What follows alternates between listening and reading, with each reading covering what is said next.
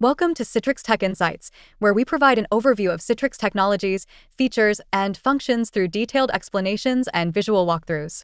In this Tech Insight video, the focus will be on the Citrix Terraform provider. HashiCorp Terraform is an infrastructure as code tool that lets you define cloud and on-premises resources in human-readable configuration files that you can version, reuse, and share. Terraform creates and manages resources on cloud platforms and other services through their APIs.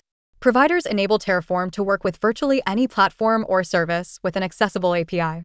Terraform is declarative. It describes the end state of the infrastructure. You do not need to write step-by-step instructions. Using the Citrix Terraform provider, you can manage and deploy Citrix resources, including Citrix Virtual Apps and Desktops and Citrix DaaS solutions. You can automate the creation of a site setup that includes host connections, machine catalogs, and delivery groups.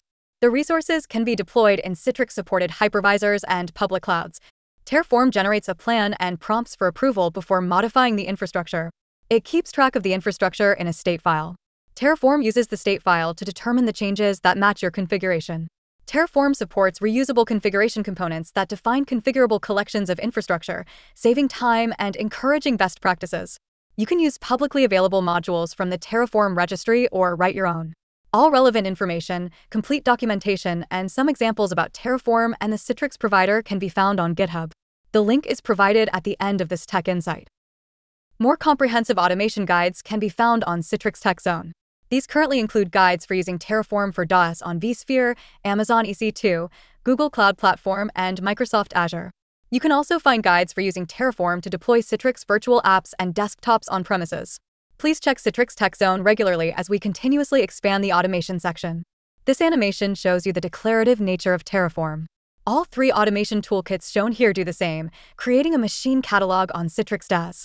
Terraform's syntax is easily understandable, easy to read, and easy to deploy. You tell the Terraform provider what you want and not how you achieve that.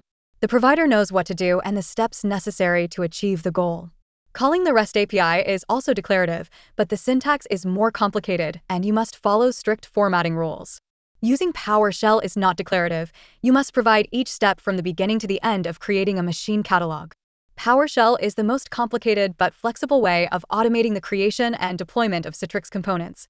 Terraform can be installed most efficiently using the package manager Chocolatey. Chocolatey is a software management solution for creating and deploying a simple software package on a Windows machine. If you have ever used Yum or any package manager on Linux or Homebrew on a Mac, Chocolatey is the equivalent, a Windows package manager. After the installation of Chocolatey, the installation of Terraform is also straightforward. You can install Terraform by typing Chocolatey install Terraform in a PowerShell session with administrative rights. Typing Chocolatey upgrade Terraform upgrades the currently installed version to the last available version. You can use Terraform to create entities on Citrix DaaS and Citrix Virtual Apps and Desktops. You need different code syntaxes depending on the underlying infrastructure. For example, there are some slight configuration differences between the Terraform provider for DaaS and Virtual Apps and Desktops. Our Terraform guides in Citrix Tech Zone have all the details. Terraform scripts can be long, especially when you deploy complex entities like virtual machines, a hosting connection pool, a machine catalog, and a delivery group in one Terraform script. Combining Terraform with other automation tools like PowerShell or REST API can bring in even more functionalities. Terraform can use WinRM to upload files, scripts, snippets, and other needed components to the target machine and run the uploaded components to do further configurations. In the upcoming demo video, we create a new Citrix DaaS-based environment using Terraform in Microsoft Azure West US region. Of course, the same functionality is also possible for deploying a Citrix Virtual Apps and Desktops-based environment on-premise. Terraform will now create all needed entities like an Azure Resource Group, a blob storage, a Citrix Cloud Resource Location, the Cloud Connector VMs, a hosting connection and hosting connection resources, a machine catalog, and a delivery group. On one half of the screen, you will see the running Terraform scripts, and on the other, the scripts effects, the creation of the entities. Currently, no associated resource group in Azure and no associated resource location in Citrix Cloud exists. Terraform creates a new resource group in Azure as the first step. Now Terraform creates a blob storage on Azure and uploads all needed software components, for example the remote PowerShell kit, the Cloud Connector installer, the master image disk needed for creation of the machine catalog, and the PowerShell scripts needed for configuration. Now Terraform creates all further needed components in Azure, like the network interfaces, the subnets, the IP addresses, the virtual disks, the network security groups, and finally the Cloud Connector VMs.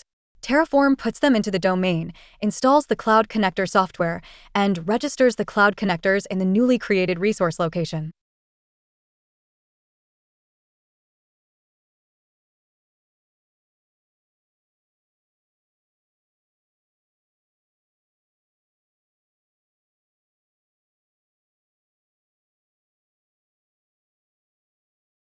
In this example, Terraform creates 35 entities on Microsoft Azure.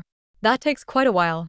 Finally, Terraform shows the successful creation after completion of the script. Terraform has successfully created the new resource location and the Cloud Connector VMs. These are successfully registered to Citrix Cloud. All prerequisites are set, so Terraform now creates the Citrix Cloud entities like the hosting connection and hosting connection resources, the machine catalog, and the delivery group. Currently, none of these exist. The hosting connection and the hosting connection resources are created.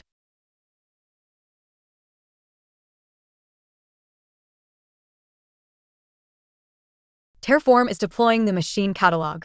Depending on the master image size and the number of machines to be created, it will take a while until the creation of the machine catalog finishes.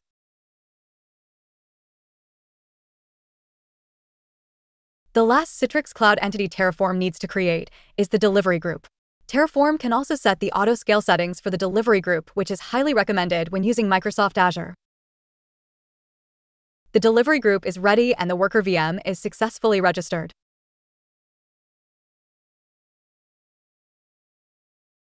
The environment is now successfully deployed, and we can connect to the worker VM. The connection is fine, and as you see, the VM is running in West US. To conclude, using Terraform with Citrix's own provider, you can manage your Citrix products via infrastructure as code, which increases efficiency and consistency in infrastructure management and improves reusability in infrastructure configuration. By combining Terraform with other automation toolkits like Ansible, Packer, PowerShell, or REST API, you can almost infinitely expand the possibilities of using infrastructure as code. Please visit Citrix Tech Zone and look at the automation articles. You will for sure want to take advantage of automation's many possibilities.